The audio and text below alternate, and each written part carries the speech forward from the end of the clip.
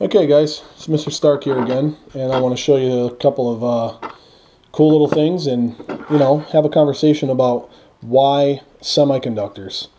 So every time I've had to teach this course, I've had, people and other electricians and friends and students say, well, why do we need to know this stuff? And I like to look at it as we're taking what was once a big world and the electrical theory and fundamentals that we understand in the big wire world have then been kind of shrunken down to the small world, or really invisible world, if you will, of the semiconductor.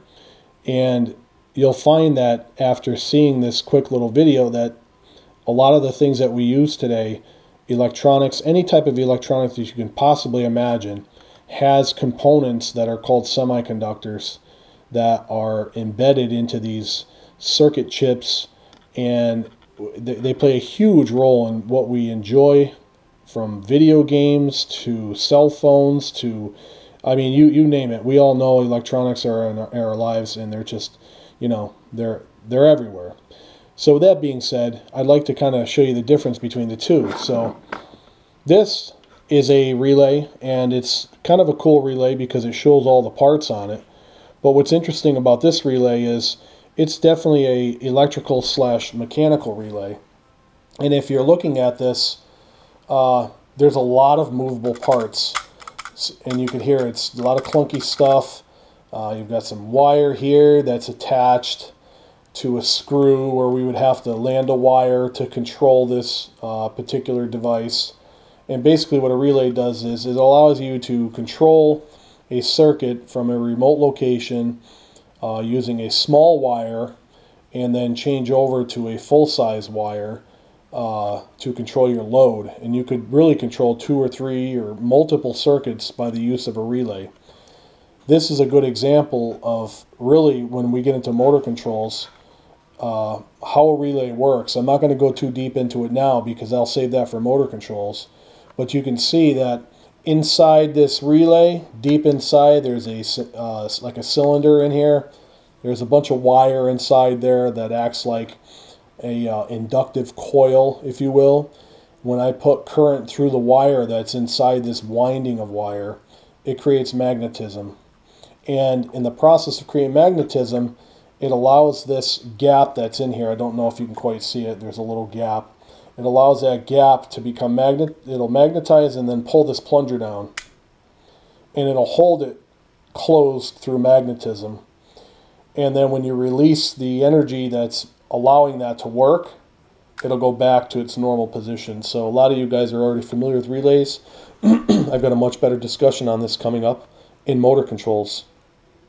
Now, if I look at this, there's many spots to land wires. So if we look at this one side, there's 1, 2, 3, 4, and it's exactly the same on the other side. 1, 2, 3, 4. Very similarly, if I take this relay and replace it with this, I've got a very similar thing. I've got some wires that are here, which represent the same purpose as those screws in the contactor. But the biggest difference is I don't have any of these mechanical parts. These are all semiconductors. All I did was I took this thing apart, and it goes inside here. It just sits in there all by itself. The hole is for an LED, which is right here. Most of us are familiar with light emitting diodes. So you got an LED, that's a semiconductor, and type of diode. We've got some resistors in here. We've got a transistor, an electrolytic capacitor, a type of ceramic capacitor. We've got a diode, another resistor, and some other capacitors. And you've also have a little circuit chip, and this big white box that's, let me get this wiring out of the way.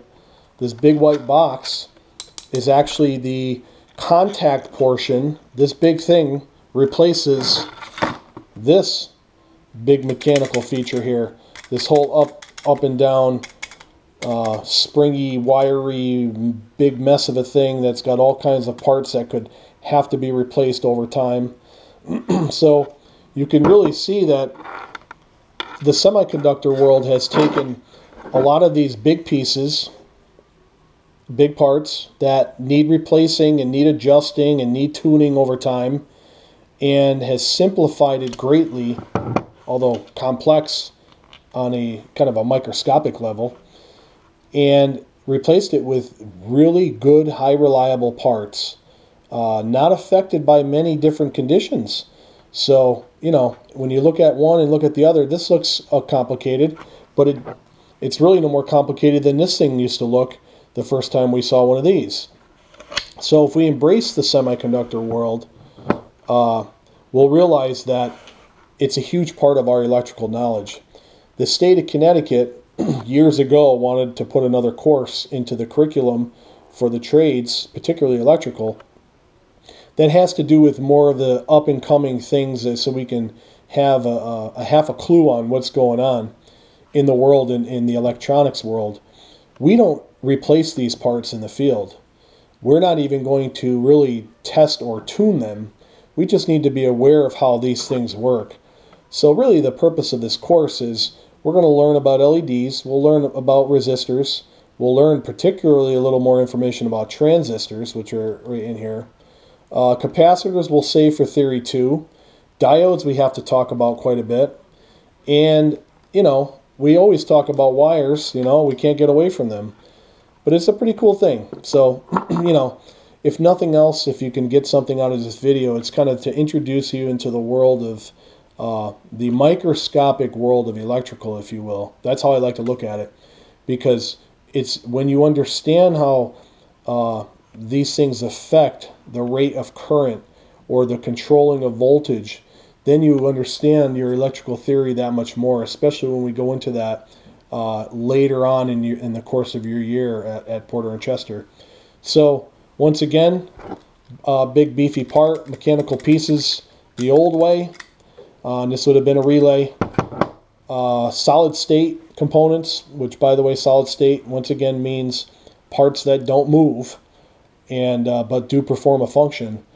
Nice simplified way of making a relay, and you could see, you know, there's a board where all these things are soldered on, and it's actually quite interesting.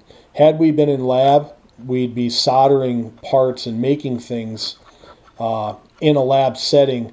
Actually cool things I'll show you later, like radios and headphones and voltage meters and different kinds of things, amplifiers. We learn how to solder, so it's kind of cool. But because we're here, we have to just kind of get through this as best we can in 7 days. So I hope this helps out a little bit, kind of gets your brain opening and getting ready for semiconductors. Thank you, and I'll see you at the next video.